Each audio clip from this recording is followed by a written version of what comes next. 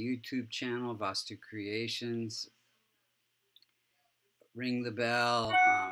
You can be notified of new videos that come out each week. Thank you for listening. Today we're going to look at Novak's chart. He's #1 male tennis player. Been that way for some time. If you look to the eastern horizon when he was born, you would see the constellation associated with Sagittarius rising at 22 degrees. Any planet that's within 5 degrees of that 22-degree rising sign, like Saturn, like Jupiter, has a lot of impact in the chart.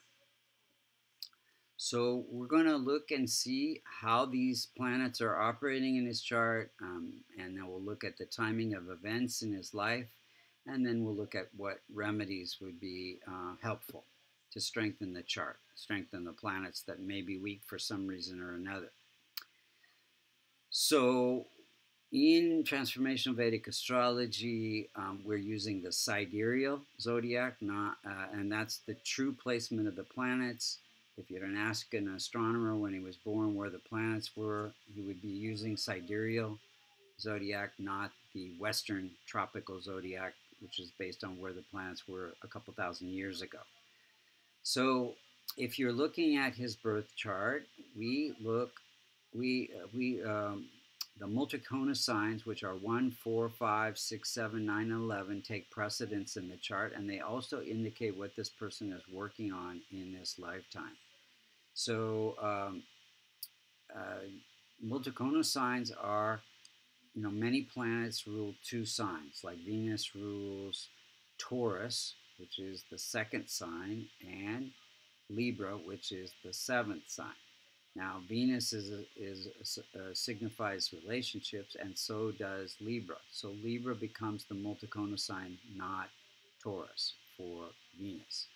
So again, we look to see where these multicona signs fall. And if any of them fall in the 6th, 8th, or the 12th house, then the ruler of that particular sign becomes functional malefic along with Rahu and Ketu. For Sagittarius, you have Cancer, which is the multicona sign ruled by Moon. Moon becomes functional malefic along with Rahu and Ketu. So that means at some point, and the Moon moves through each sign every 2.5 days, it can cause some issues, either through aspect or conjunction.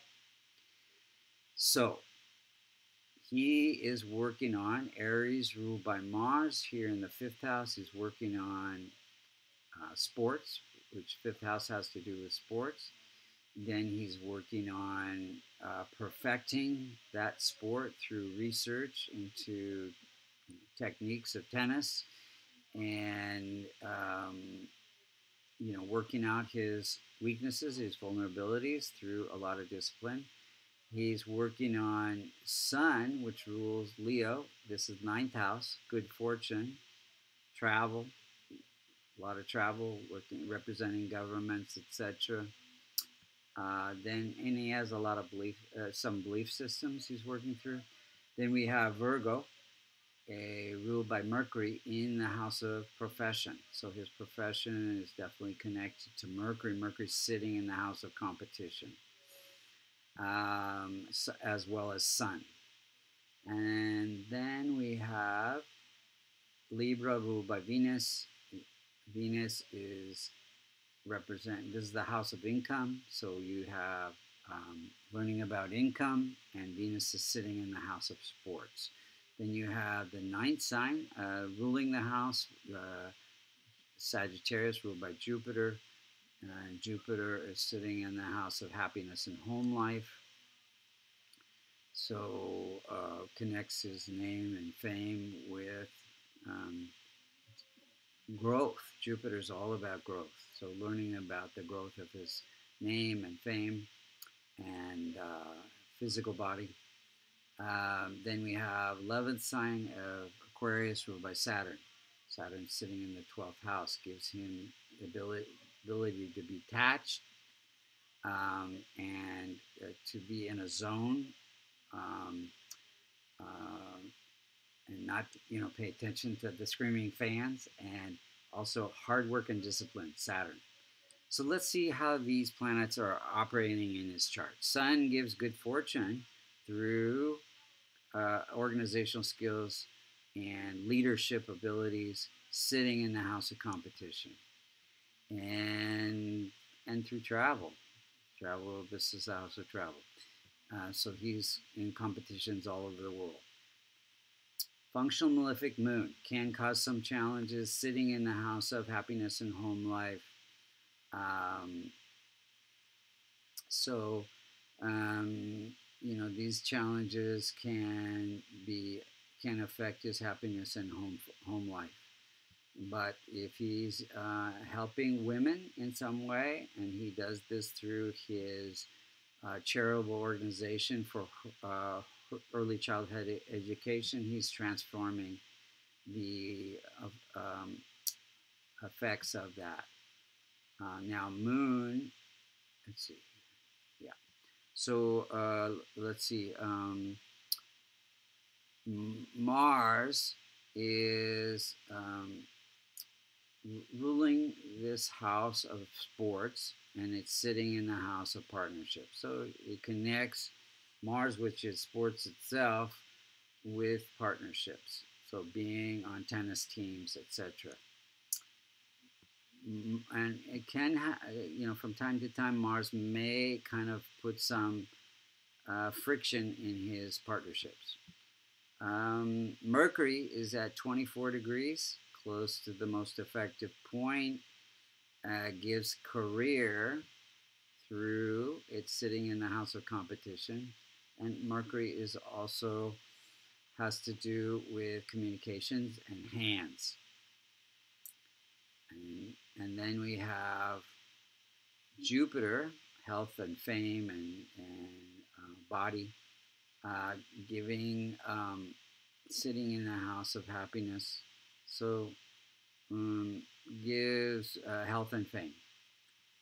And then we have Venus ruling the house of income and social connections and fulfillment of desires, sitting in the house of sports, giving handsome looks and a great body to be able to be competitive in sports. Then we have Rahu and Ketu. So they're always balancing something here in this chart, being opposite each other in the 4th and the 10th house, the house of home life and career. It's always about balancing work and home life. Whether you're spending too much time on your career and not paying attention to your home life or vice versa. And so let's look at the timing of events. So he got his first title in 2011 during a Venus period, bringing good income. Then Venus representing the house of income, sitting in the house of sports. Then he had an ankle injury in 2013 during a moon period. So this is accidents and injuries. Moon period. Married in a Rahu period, so desired, sitting in the Rahu, giving desire for family, starting a family. Then we have, he tested positive in June of 2020, and then December of 2021 for COVID. So these were periods where Rahu was afflicting Mercury, so causing some issues for his career in the house of health. So natal Rahu. Rahu's afflicting a natal Mercury. That was happening in that December period. Then we have muscle tear also in that period of February of 2021. Again, Rahu afflicting Mercury. Mercury's all about, in this case, would be the legs. It's a muscle tear in the legs. Then we have this house's accidents and injuries as well. More recently, in January, starting around January 6th to when he was actually deported on the 16th. The issues with Australian government not being vaccinated, not telling the truth about being tested positive for COVID, I think in December. And so what do we see there? We see Rahu afflicting Sun. So Sun is government, travel, and it's all happening in this house of delays and setbacks. So yeah, definitely shows up in his chart. And this is all, yeah, so travel, government, setbacks, and yeah. So what could we do to strengthen the chart? So we would want to transform Rahu at K2, Rahu by helping those who cannot help themselves, K2 by helping more spiritual organizations, Moon by helping women. So he's doing all this through his remedy, charity, his own charity for early childhood education. And then we would want to strengthen the other planets either with gemstones, colors, or a kavash, which we saw on our website, vastucreations.com, that contains, it's a silver locket that contains the Devata yantras for, in this case, it would be Jupiter, Venus, Saturn, Sun, and Mercury, and Mars. We don't want to strengthen Moon, Rahu, or K2. We don't want to strengthen our challenging planets. So thank you so much for listening. If anybody's interested in getting a reading, you can go to vastucreations.com under services, under astrological readings, either yearly, 3 yearly, or lifetime. Or you can learn under courses of this transformational Vedic astrology and become certified if you want, or just learn for fun. So thank you again for listening.